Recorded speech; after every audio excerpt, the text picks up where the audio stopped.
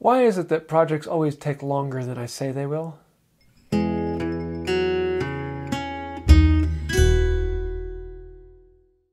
Hey y'all, I'm James Wright and welcome to my shop. We are again working on the table, and this is a really fun project, one that I'm really looking forward to getting upstairs, but it's finally coming along, and you can see the table is starting to grow from the top down, or upside down as it would be.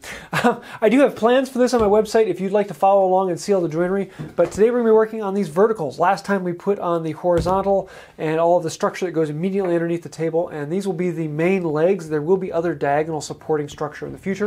But for right now, we're going to be hitting these. So let's dive in and take a look at the joinery on these. Now first, I wanted to hit the underside of this tabletop. The undulations from the epoxy just weren't fitting perfectly with the smooth surface of the base, and I wanted to play around with the scrub plane and see how much work it took to take that off. And in all honesty, it was a lot more work than I was expecting, so I'm going to rethink this and come back and hit this in a future time.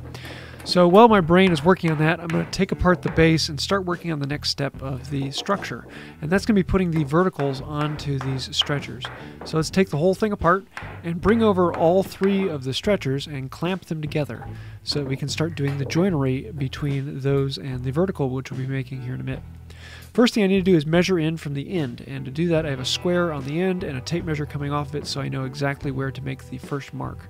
Once I have that first mark made, then I can square it off and run all the way across all three pieces so that I have the same mark at the same location on all three pieces. And then I'm going to bring over an actual board to know what the actual thickness is, not just the measurement I have in the plans. And that way, if there's any variation in the boards, I'll be making the correct width here so that it fits much better. Once I have the width of the slot made, then I can cut down on either side. And I'm going to use a square to mark those lines so I can follow that with the saw. Then for the depth mark, I'm going to grab a marking gauge and I'll put that at 3 inches. Making a mark 3 inches down, that'll be the depth of the cut on either side. So it'll be 3 inches deep by 1 3/4 inch wide. It's about 1 3/4. It's a little bit sloppy from that. Once I get those depth marked, we can then grab a saw. And for this, I'm going to be using a panel saw with a cross-cut teeth. Just a bigger saw makes cutting through this much material a little bit easier. I could use my carcass saw, but in this case, this saw is actually really kind of nice. So I'll cut one side, and then I'm going to cut the other side all the way down on my side of the board so I can follow the line. Then with these vices on here, I can grab the whole item, pick it up, flip it around, and then cut from the other side. And that way I will always be able to see the line that I am cutting on. And second verse, same as the first, slicing down. Just being very careful to follow the line and not go too deep, waiting until I get to the depth stop on both the front and the back, and voila. Now, if you know anything about this channel, you know that this is my all-time favorite part. Grabbing a chisel and removing material quickly is just a fun thing. I'll chop away from one side and then a little bit into the middle, and then I'll bring the chisel around and chop away from the other side. That way I'm never blowing out the far side of the board.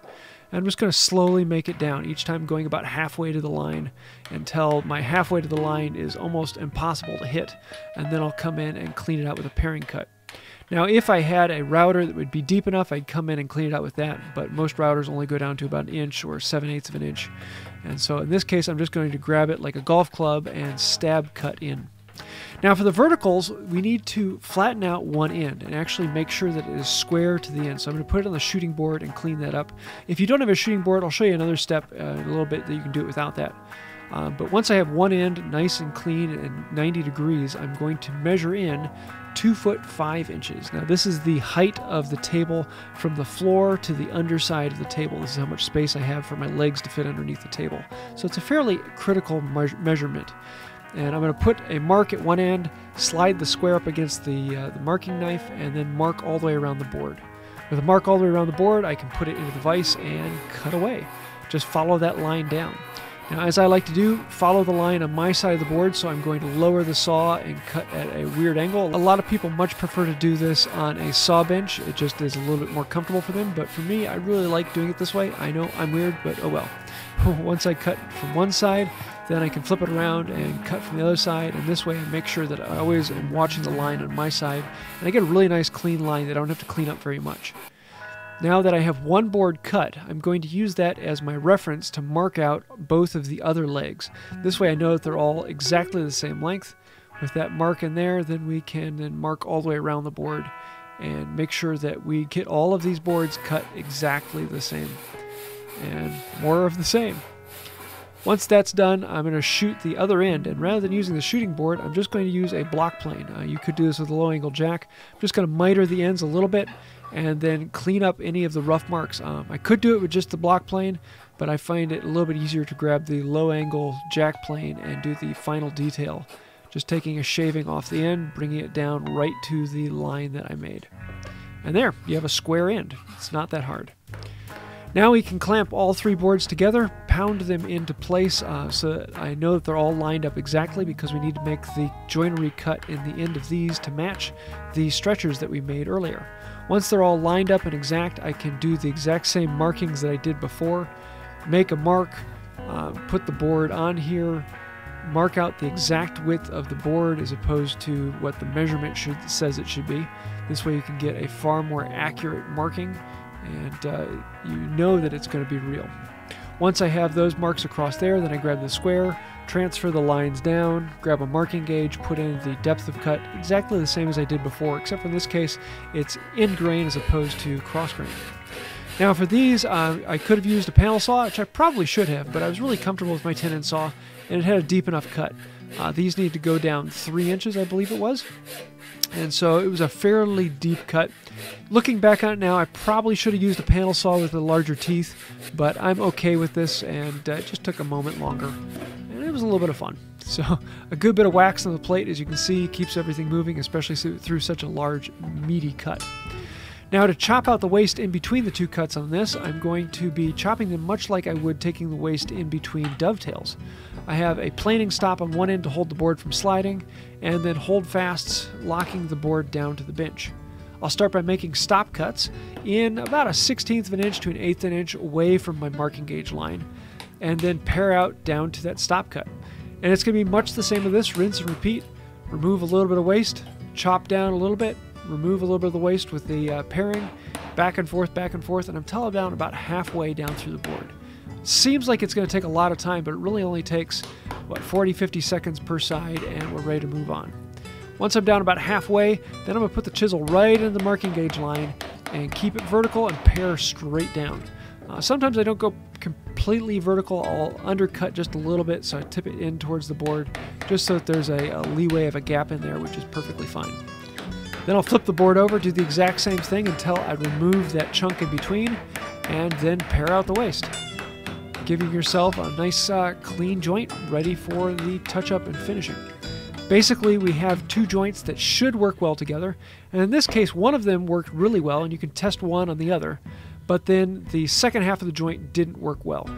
So it just needs to be removed, it needs a little more material removed, and I kind of plan it that way. I'll use a square to mark out precisely how much bigger I need to make the joint in order to fit it in there. And then I'm going to come in with a chisel and pare out the waste. In this case, the grain was going the wrong direction, so I couldn't pare down from the end. Otherwise, the grain would make the chisel run away into the block of wood. And so I'm just going to stab cut in through the wood.